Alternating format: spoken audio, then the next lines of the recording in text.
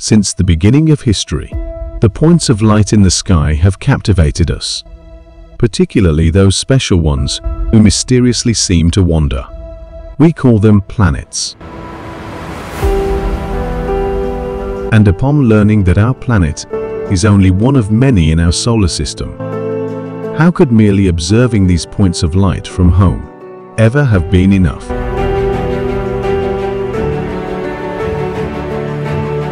Half a century ago, we began the exploration of all the planets, making ever more distant journeys.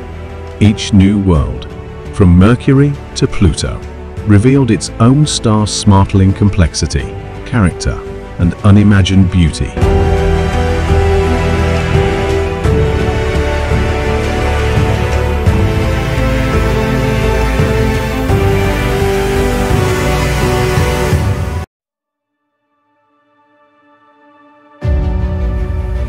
Named after the ancient Roman goddess of beauty, Venus is known for its exceptional brightness in the night sky. But behind this facade is a world of storms and infernos unlike anywhere else in the solar system. This is Venera 4, a Soviet space probe moments away from attempting the first landing on another planet, Venus. At the time, very little was known about this mysterious planet, but scientists believed that under its thick layer of cloud was a world not too different from Earth, with a similar 1-bar atmosphere and Earth-like temperatures. But little did they know what kind of world this poor little space probe was about to enter. As it hit the atmosphere at 40,000 km/h, its parachute deployed and the antenna started sending back data. At first, the atmospheric pressure was similar to Earth's. But as it descended further into the atmosphere, the readings started to go crazy. 1 atmosphere quickly became 10, 10 became 20. Then suddenly, the space probe cracked open and all communication was lost. The last bit of data it sent back revealed an atmosphere that was 22 times thicker and 250 degrees Celsius hotter than Earth. The atmospheric pressure is a frightening 92 times out of Earth's surface, enough to crush a nuclear submarine. Even the stars are lost to this world due to a thick veil of poisonous sulfuric acid clouds. If we did not have a Venus in our solar system, we would not dare to imagine it. Between 1961 and 65, the Soviet Union made a remarkable 5 failed attempts to get a mission of their own to Venus.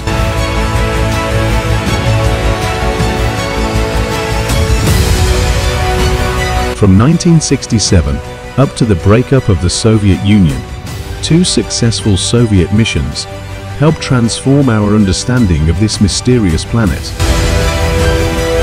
The Soviets had now mastered the art of getting to Venus, but the world still had no idea what this crazy world actually looked like.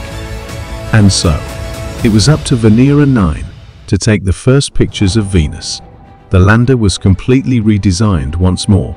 Instead of using parachutes for the final descent, Venera 9 had a large air brig to slow it down, and a set of landing legs to absorb the impact. But the most important feature on Venera 9 was the camera system. It had 2 movable cameras on either side of the lander that could take a 360-degree panorama of the surrounding landscape. All in all, the Soviets landed on Venus 8 times, with each mission sending back incredible images and scientific data about this mysterious planet.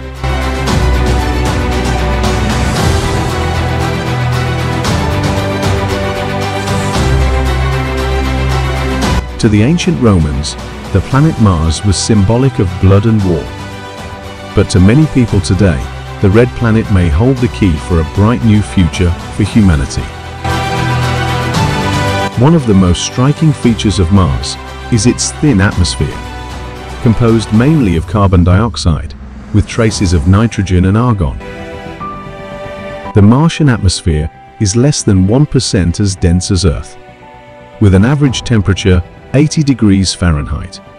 Mars is a frozen world. Mariner 4 became the first spacecraft to fly by Mars, revealing a dry, cratered world.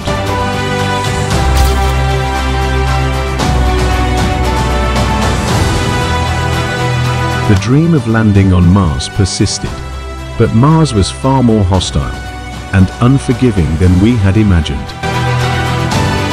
On August 20, 1975, Viking 1 lifted off from Cape Canaveral atop a Titan IIIe rocket. Its destination was 249 million kilometers away.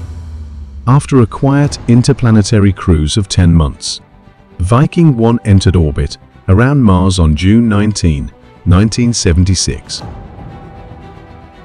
And on July 20, 1976, the lander separated from the orbiter, and after 3 hours of descent, landed on the Martian surface.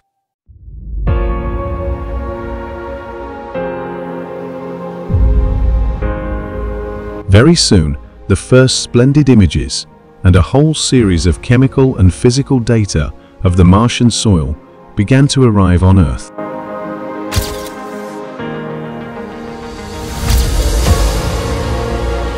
It was the first time ever that a probe sent back to Earth the appearance of a Martian landscape, as it could be seen by a terrestrial explorer. Viking 1 wasn't just a spacecraft. It was a symbol of human ingenuity, curiosity, and perseverance.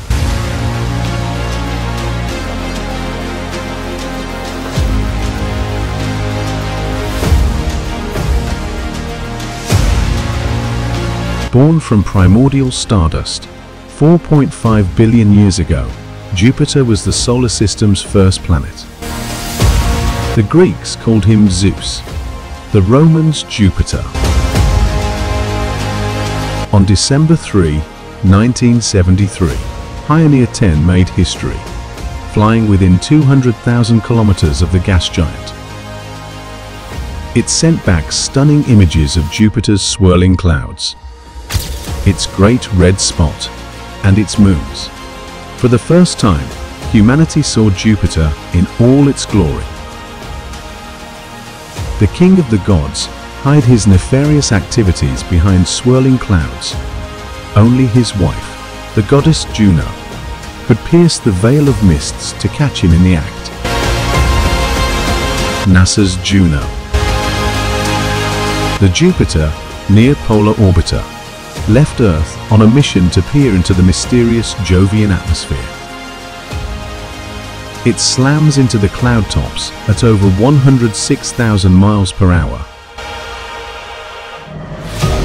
The probe sensors reveal that hydrogen makes up 90% of Jupiter's atmosphere. Temperatures soar to over 300 degrees Celsius. Winds rage at 400 meters per hour. It's hotter and more turbulent than scientists ever imagined. 58 minutes after entering Jupiter's atmosphere, and just 95 miles down, the probe vaporizes, leaving most of Jupiter's secrets beyond our reach.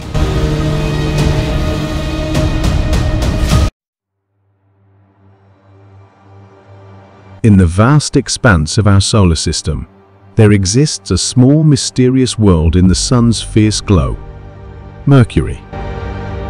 For centuries, this elusive planet was a distant dot in the night sky. But in 1974, a groundbreaking mission changed everything. Traveling over millions of miles, Mariner 10 became the first spacecraft to visit Mercury. Over 3 flybys, Mariner 10 captured the most detailed images of Mercury ever seen. On August 3, 2004, Messenger launched from Earth, beginning a 6.5-year journey through the solar system. Once in orbit, Messenger became the first spacecraft to ever orbit Mercury. Over the course of its mission, it transformed our understanding of this enigmatic planet. Messenger revealed a world marked by intense volcanic activity and an ancient battered surface. Its cameras captured detailed images of craters, some more than 4 billion years old. So far, it's only been visited by 2 spacecraft, Mariner 10 and Messenger. Those missions gave us much of what we know today, but future ventures are in the works with high hopes of revealing more of Mercury's secrets.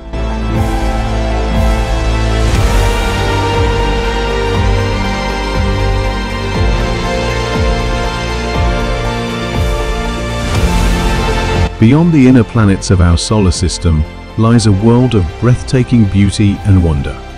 Saturn, the giant adorned with rings. Saturn has captivated astronomers and dreamers for centuries, not only for its size, but for its mysterious, elegant rings. On September 1, 1979, Pioneer 11 became the first spacecraft to fly by Saturn. As it approached Saturn, the spacecraft began to transmit data that would reshape our understanding of the planet. The images and measurements it sent back revealed a world more complex and beautiful than anyone had imagined.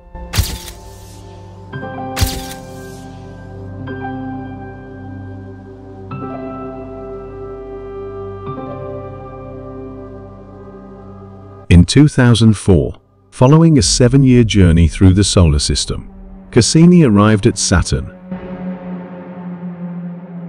Cassini's instruments allowed scientists to study Saturn's many moons in extraordinary detail. A lone explorer, on a mission to reveal the grandeur of Saturn, its rings and moons. After 20 years in space, Cassini's spacecraft is running out of fuel, and so, to protect moon of Saturn, that could have conditions suitable for life. A spectacular end has been planned for this long-lived traveler from Earth. Cassini's grand finale is a brand new adventure, 22 dives through the space between Saturn and its rings. As it repeatedly braids this unexplored region, Cassini seeks new insights about the origins of the rings and the nature of the planet's interior, closer to Saturn than ever before. On the final orbit, Cassini will plunge into Saturn, fighting to keep its antenna pointed at Earth as it transmits its farewell. In the skies of Saturn, the journey ends, and Cassini becomes part of the planet itself.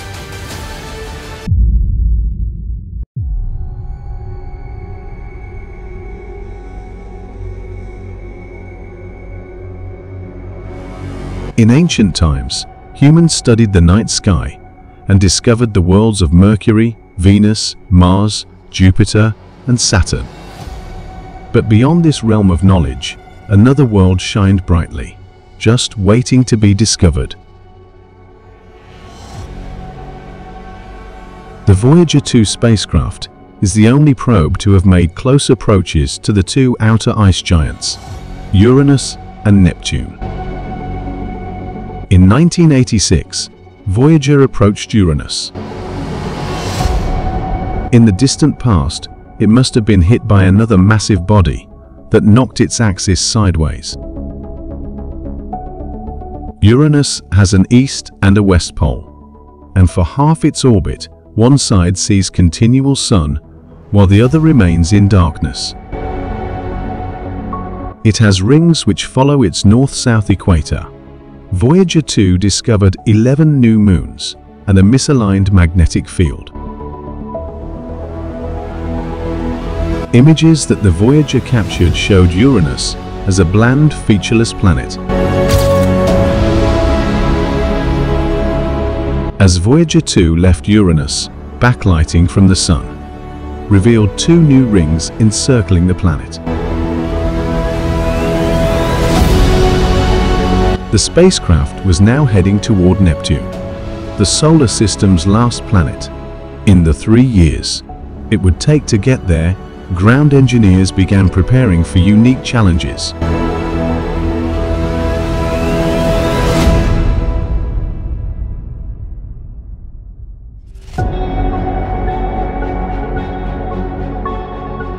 Neptune is 30 times further from the Sun than the Earth, and the light intensity is 1000 what it is here. For photography, time exposures would be necessary. Yet Voyager 2 was traveling so fast that images would spear without special preparation. Engineers calculated just how much the craft would have to swivel while exposures were made to compensate for the probe's movement. In June 1989, Voyager 2 began returning distant images of Neptune.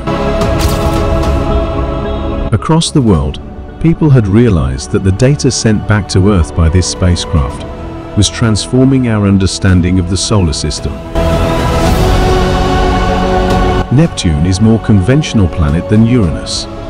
Its axial tilt is 30 degrees, and it revolves in the same direction as Earth. Voyager 2 measured wind speeds at Neptune in excess of 2,000 kilometers per hour, the fastest in the solar system. There were cirrus clouds in the atmosphere, and the probe recorded pictures of a great dark spot similar to Jupiter's Great Red Spot.